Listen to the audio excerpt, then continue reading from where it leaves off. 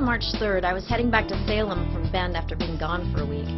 I had just found out that my mom's lung cancer treatment needed to stop because it wasn't working on her particular type of cancer.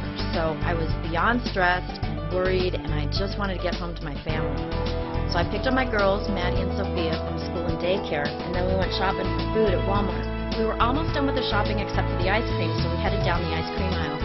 All of a sudden, I started to feel really confused and disoriented. I was looking for vanilla ice cream, but it's as if my brain wasn't registering what I was seeing. Maddie'd been pushing the cart with her little sister inside of it. I kept asking her, "Where's the vanilla ice cream? I can't find the ice cream." It's right in front of you, Mom. You don't look so hot. Are you okay? We should go check out now. I agreed, and that was the last thing I remember. Mom started spinning in circles and then started to go down. I caught her shoulder and tried to protect her fall. She still hit her head, but then she started making funny sounds, was biting her tongue and shaking. I stayed at her side and yelled, "Help! Call 911!" I then went over to my sister and explained what had happened to Mom and told her to stay calm too.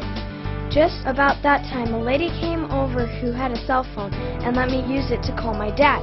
Another lady went to get the manager, who called 911. Mom was in and out of it, so I kept talking to her to keep her calm. Soon the ambulance arrived. I explained to the EMT what happened, which I guess helped them figure out what to do to help her. They gave her an IV oxygen and glucose.